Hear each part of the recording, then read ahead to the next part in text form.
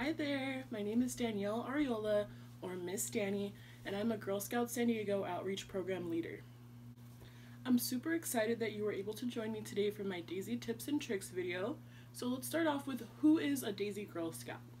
So a Daisy Girl Scout is a girl who is 5 years of age or older. She can either be in TK, kindergarten, or first grade to be a Daisy Girl Scout.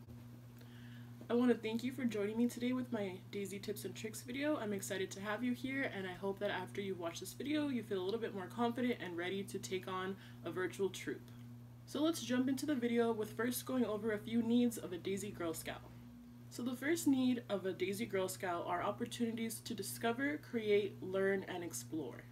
So girls at this age love learning new things. You'll definitely hear lots of oohs and ahs when you're working with this age group, so it can be a lot of fun. It's also really important for girls of this age to create things that they can be proud of. That's why we really focus on lots of crafts and hands-on activity. We often give them lots of coloring sheets to do, but one little tip for you is maybe to let them know that it's to their benefit to take their time when coloring a craft or even creating a craft, because oftentimes the girls will rush through when they're doing coloring sheets that they will just scribble all over the page. So what you can do as a leader is just let them know, hey girls, we have about 10 minutes to do your coloring sheet, so I don't want you to rush. You can take your time because you're only going to get one of these supplies. So let them know that it's to their benefit to take their time, so that way they're not sitting there with their paper already finished and their hands like this looking around saying, what are we going to do next? So the next need of a Daisy Girl Scout is things that are going to help build her motor skill development.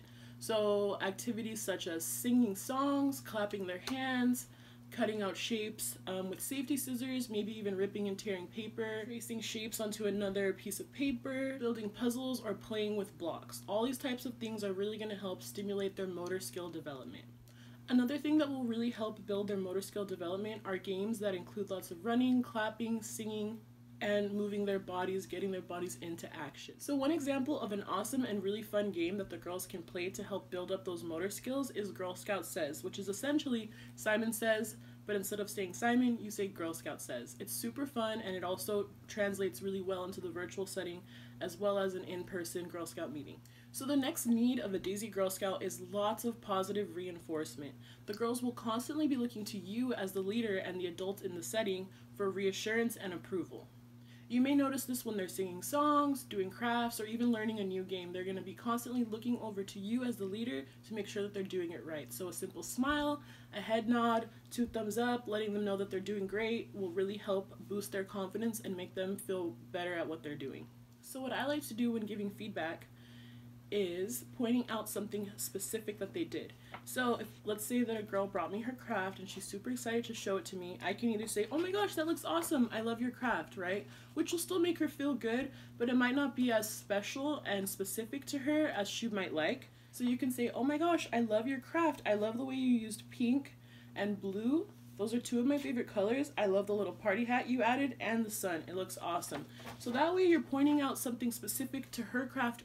Positive reinforcement can really help you out in a lot of situations. Let's say a girl accidentally got out when you were playing a game. You can tell her that's okay, and you can even use this as a great time to engage all of your girls, and you can tell the girls, hey, can everybody say that's okay, and that way that girl leaves the game not feeling down about herself. Using positive reinforcement can also be awesome if you as an adult make a mistake, because the girls really look up to us as leaders, so it's really important to let them know, hey, even though we're adults, we make mistakes too. So one fun way to engage your entire group, let's say maybe you were singing a song and you messed up, or maybe you forgot to start off with Promise and Song and you jumped right into discussion, so you can have all the girls chime in and say, oh, Miss Danny, and that's a really great way to let them know that even though we're adults, we mess up too. The next need of a Daisy Girl Scout is age-appropriate independence. So you'll definitely see this a lot with girls of this age. They can be very headstrong or they can be very shy. So you just have to gauge your audience and see who you're working with. So something I love to do is to encourage the girls to try things on their own before asking me for help. I'll tell her, hey, I bet you can do this if you try. Why don't you go ahead and try it on your own first, and I can help you from there if you really need it. And a lot of times they're pleasantly surprised that they were able to do something all by themselves without any help. So I always encourage them to try things on their own because they're pretty capable. They just need that extra little push or that boost of confidence. A good way to segue into making sure that activities are girl-led, say for example, a girl named Sally is struggling with her craft. But instead of you jumping in and helping her, you can actually take another Girl Scout student or a Girl Scout sister and have her help instead. So that way it's girl led and that girls are teaching each other and learning from each other, and you're just there to facilitate it. So what I like to do is either encourage Sally to ask Michaela, who's already finished with her craft. You can say, hey Sally, I see that you need a little bit of help with your craft, but I think Michaela knows how to do it because she already finished. Do you want to go ask her if she can be a good Girl Scout sister and help you out? And more times, often than not, the other Girl Scout sister is more than willing to help her Girl Scout sister who's struggling and needs a little bit of help. Let's say, for example, Sally was too shy to ask Michaela. What you can do is walk over to Michaela or even suggest in the virtual setting and say, hey Michaela, I see that you're finished with your craft and it looks awesome. Could you be a good Girl Scout sister and help Sally out with her craft? So that way you're encouraging the girls to stay independent, but also learn from each other. The next need of a Daisy Girl Scout is friendly competition. So Daisies love friendly competition, whether they're competing for a prize or simply competing for praise from their peers and their leaders. However, keep in mind that incentives can really help motivate a group, even if it's just for stickers on a chart or stickers on the back of their hand if you're in person. Incentives can really help motivate the girls. For example, let's say you're in an in-person meeting and you're splitting the girls up into different groups, maybe assigning them to different tables or sitting in a circle, and you're going to pass out a craft. What you can do is tell them, okay girls, whoever goes to sit down the fastest, the quietest, has their hands in their laps, and they're not talking and they're letting me know that they're ready for the next activity, will get their craft supplies first, or maybe they can get a chance to get started on their craft first, things like that. So just little incentives like that can really motivate the girls to do better and to be on their best behavior, and adding that little element of friendly competition can really help you with group management. In the virtual world, a fun game that we've been playing to encourage a little bit of friendly competition is Hangman. Almost everybody knows how to play Hangman, and even if they don't, it's super easy to learn, and this gives the girls all a chance to raise their hand and guess a letter, but you still have that element of friendly competition because whoever guesses the phrase first gets the sticker on the star chart or wins a prize, or however you want to model it. So the next need for a Daisy Girl Scout are visuals and auditory and sensory aspects of program delivery. So visuals are an excellent tool when working with Girl Scouts of any age, but especially at the Daisy age level. They love brightly colored images, posters, glitter. Trust me, they love glitter. Nothing is too glittery or too colorful for a Daisy, so don't be shy when you're creating visual aids or posters to show your girls. Auditory aspects can also be very helpful and enriching when delivering program. The girls love hearing music, they love hearing nature and animal sounds, they like hearing the noises that different instruments make, or even better, if you're able to, showing them the sounds that instruments make live. So for example, I have a pair of bongo drums, so I could always whip those out if I was delivering a program about music and demonstrate what it's like to play bongo drums. Maybe you have a guitar or a harmonica or any other musical instrument that you could actually demo live for them. So any props that you have at home that you can actually integrate into program delivery is going to be awesome, especially since we are now in a virtual setting. It's also a really good strategy to get their other senses involved, such as taste, smell, touch, but I know that can be a little bit challenging when working in a virtual setting, so what you can do is ask questions engaging the rest of their senses. For example, let's say you're reading a book about a bakery, you can flip a page and ask the girls, so what do you think it smells like inside of this bakery? And then they can all answer. Or if you're showing them a picture of a pink cake, you can ask, what do you girls think this pink cake tastes like? What flavor do you think it is? Etc., etc. On another hand, maybe you're reading a book about the beach, you can ask the girls, so what do you think the weather is like here at the beach? And they can answer warm, sunny, hot. Then you can ask them, perfect, so how do you think you would dress for a beach day? What types of things would you need for a beach day? And they can either answer sunscreen, a hat, shorts, a t-shirt, all those types of things. That way, even though you can't directly engage all of their senses with live props, you can ask them a few questions to kind of get the creative juices going and have them thinking, what would I dress like for a hot day? Or, yeah, my skin can burn in the sun. Maybe I would need some sunscreen. Little things like that. So now that we went over some of the needs of a Daisy Girl Scout, let's jump into their wants. So the first want of a Daisy Girl Scout is going to be attention, whether it's positive or negative, from their leaders and their peers. The girls are definitely going to be looking for attention from you as the leader or from their peers. They're looking for reaction, especially if they're lacking that attention from loved ones at home. So try your best to let them have fun, but also encourage them to still be on their best behavior and to stay on task if you notice the silliness is kind of getting in the way of progress. Something that you're going to notice happening a lot is the girls might get distracted, especially because they're in their own homes, they're in their rooms, or they're in their living rooms. They have a bunch of cool toys around them and they feel really comfortable being at home. It's really important that once you're going over the rules and setting the tone for your virtual meeting, to let the girls know that, hey, I know that you're at home, I know you're comfortable, I know there's a lot of distractions around, but it's really important that we all are respectful and that we treat this as a regular in-person Girl Scout meeting. So that means once you set up your camera or your phone or your tablet or laptop, whatever device they're using to join the meeting, make sure you let them know, please don't touch it now that we've started Girl Scouts, and I need you all to be sitting nice and tall and on your best behavior with no distractions. So it's really important to set that tone from the beginning because the girls can easily get distracted at their own homes. If you find a girl misbehaving, try and address the situation, but if it becomes too much of an issue or distraction, don't stop program repeatedly to focus on one girl. Sometimes you just have to kind of move on from the situation, and other times if you don't give them the reaction that they're looking for, they might just stop. So try your best to call out the situation and handle it, but don't spend too much time because in person and especially in the virtual settings, we don't have that much time for program. So it's really important not to let little obstacles kind of stop you or, let it be the mud that stops the momentum. So the next want of a Daisy Girl Scout is to be a helper or an assistant. Girls love helping out in any way they can, and it can also make your life a lot easier. So let's say, for example, you're delivering a program about birds and you have a big old bird poster, right? But you want the girls to be focused on what you're saying and not with what you're holding. So you can ask one of the girls, you can say, hey, who wants to be my helper? And pick the first hand that you see. She can come up and hold the poster, and it makes your life a little bit easier and also makes her feel really special because she's helping out deliver program. So afterwards, you can thank her for participating, give her a sticker, and send her on her way to sit back with the rest of the group. Another way that you can have the girls help you out is maybe asking them to pass out clean paper to the whole group, pass out different art supplies, and things like that.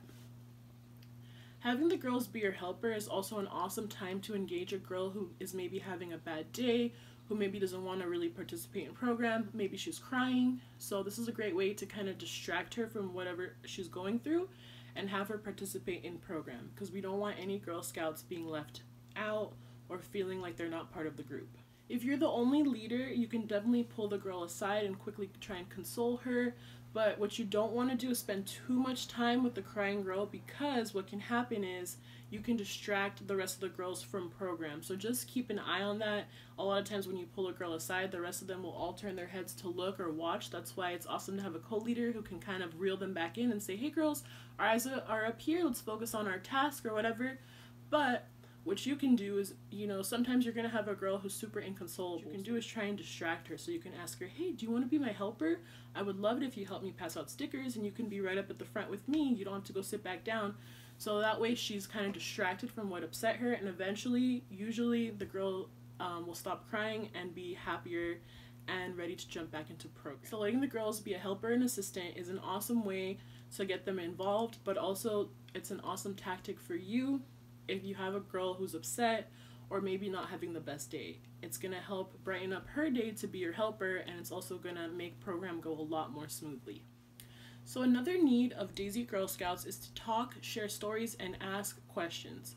So keep in mind that patience is key, especially because a lot of these girls are still learning what a question is. So oftentimes you'll open up discussion for questions and they will start to share personal anecdotes or make comments or things like that, which is fine. The girls need an opportunity to share and have their voice heard.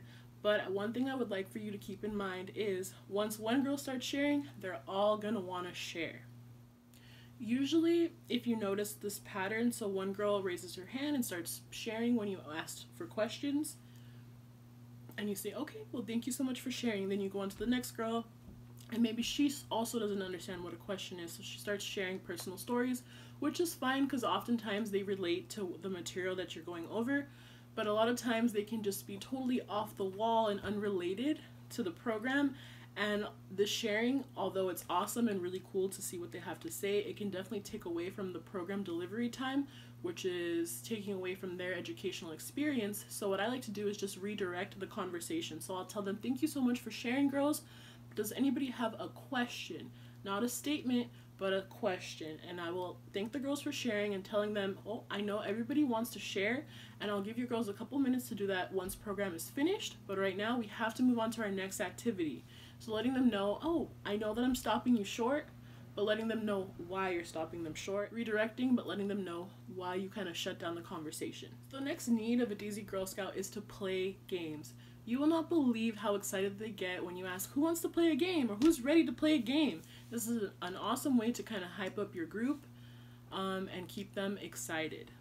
So I recommend to try your best to keep your discussion aspect of program kind of short and sweet.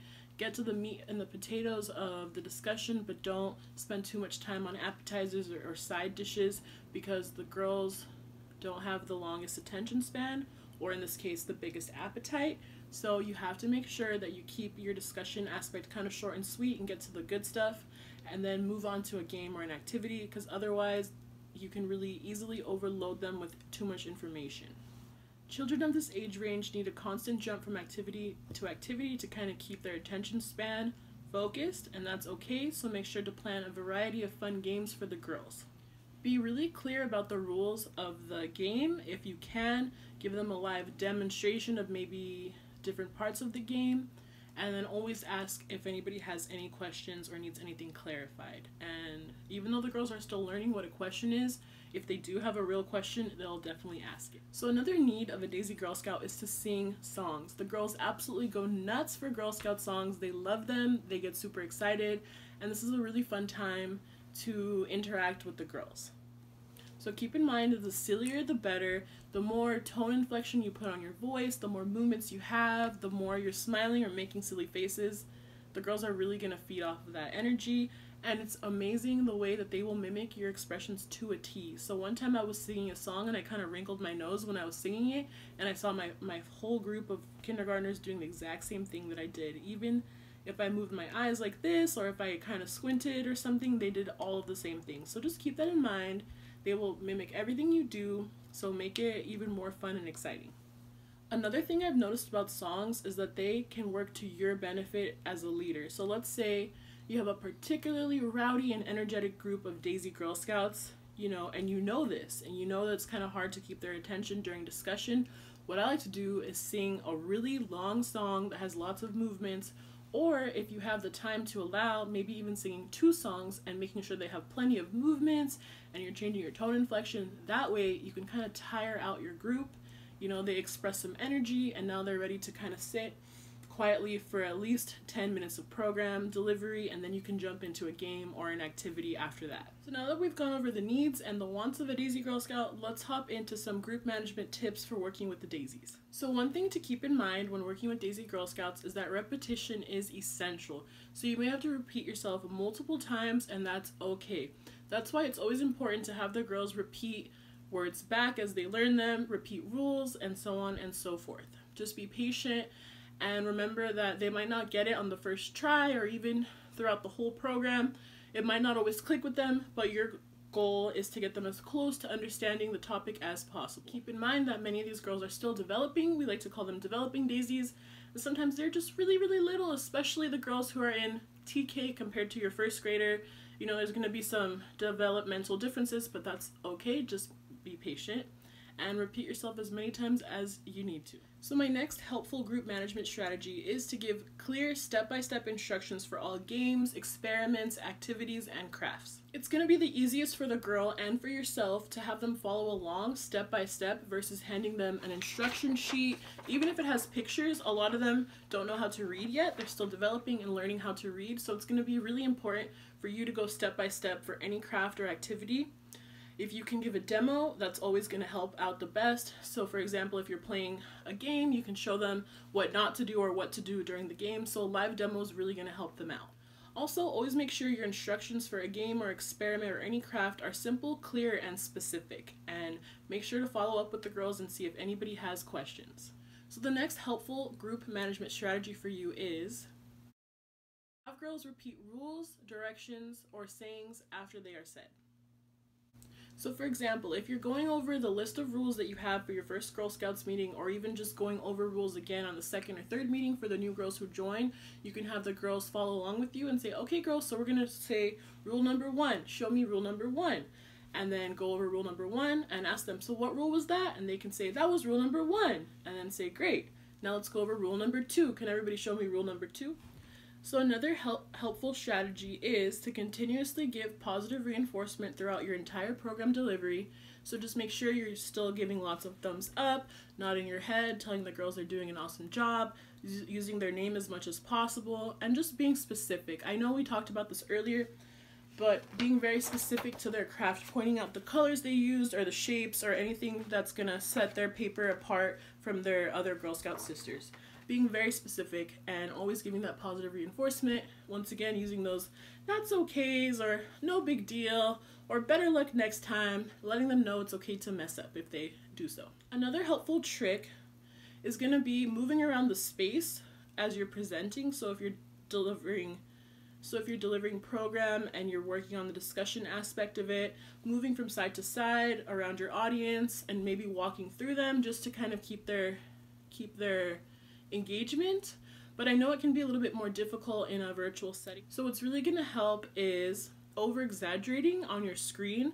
Since we aren't in an in-person setting and you can't really move around the room, make sure that you're over-exaggerating and making lots of cool faces, thumbs up, big frowny faces if you need to, just really over-exaggerating and moving around the screen, using lots of hand movements and motions and stuff like that will really keep the girls engaged.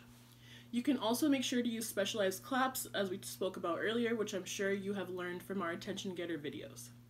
Another helpful group management strategy is when you're delivering in-person program, make sure all leaders and volunteers spread around the room. So if you are having the girls do a coloring session, it's better just to have all leaders kind of spread around, walk the room, check in with the girls, see how they're doing, remind them of any rules and stuff like that. I know it can be a little bit different here in the virtual setting, so it's really important to plan with your partner, co-leader, or any volunteers who is doing what.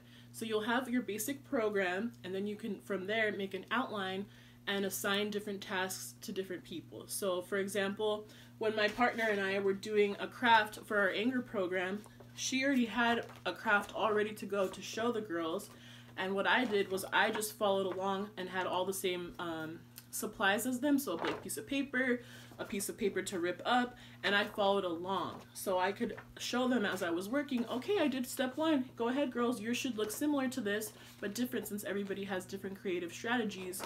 But it was really helpful that she was leading the craft and already had an example, and I could follow along and show them in real time what they should be doing. So just planning out your program. I know it's kind of hard to spread out as you can't really do that in a virtual setting, but it's going to be really helpful to know who's doing what so you can kind of flow smoothly and you can be prepared to answer questions or anything like that. So my final group management strategy for you is to use simple vocabulary and explain new words as they are being used. So it's really important to ask girls if they understand a big or a new word. So let's say we're talking about cooperation, and I'll tell the girls, this is a really big word, cooperation. Has anybody ever heard it before? They can raise their hands and say yes, and I'll say awesome. So who wants to explain to me what cooperation means? Does anybody know? And that's a good way to gauge your audience and see how much they really know. Maybe one girl saying part of the phrase is going to spark another girl to say, oh wait, I do know what that means, and she'll raise her hand and share. So it's awesome to give them an opportunity to let program be girl-led. So I don't want to give them the answer and tell them what cooperation means. I would rather a girl who already understands it, explain to the group. But in the case that they don't know what the word means, you can always tell them, that's okay, I'll explain it to you. And then always check in while you're explaining new things and say, does that make sense? Does everybody kind of get it? Thumbs up if you understand. And always remember to do a review session over any new information that was taught to the girl, or if you taught them any new big words, just say, hey, who remembers what that big word I taught you was? And maybe if you don't want to say the word, or if they don't really remember, you can give them little hints by saying, it started with a C, it maybe sounds like this word, or it rhymes with that. So little things like that, always relating things to what they already know and giving them hints. So you don't want to give them all the answers, but you definitely want to lead them as close as you can. So that concludes my Daisy's tips and tricks video. I want to just thank you for being here with me today. Once again, my name is Danielle Ariola. I work for Girl Scouts San Diego, and I'm very happy to have had you here. I hope you feel a little bit more confident and ready to take on your virtual troop meetings. If you have any further questions or concerns, please feel free to reach out to us. Thank you.